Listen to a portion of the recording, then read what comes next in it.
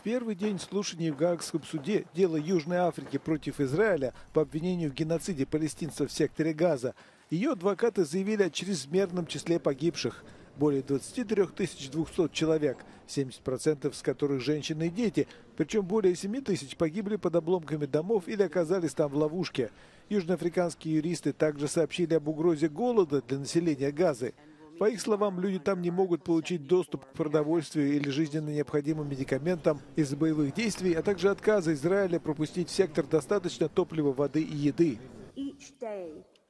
Over 10 Palestinian children will have one or both legs amputated, many without anesthetic.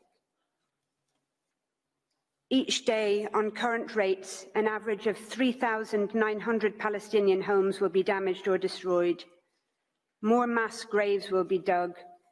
More cemeteries will be bulldozed and bombed and corpses violently exhumed. Вынесение решения может занять годы, поэтому Южная Африка призывает суд принять временные меры, чтобы заставить Израиль предоставить гражданским лицам более широкий доступ к гуманитарной помощи и прекратить свою военную кампанию. Израиль выступит в свою защиту в пятницу, но представитель его делегации обвинил Южную Африку в оправдании действий боевиков ХАМАС.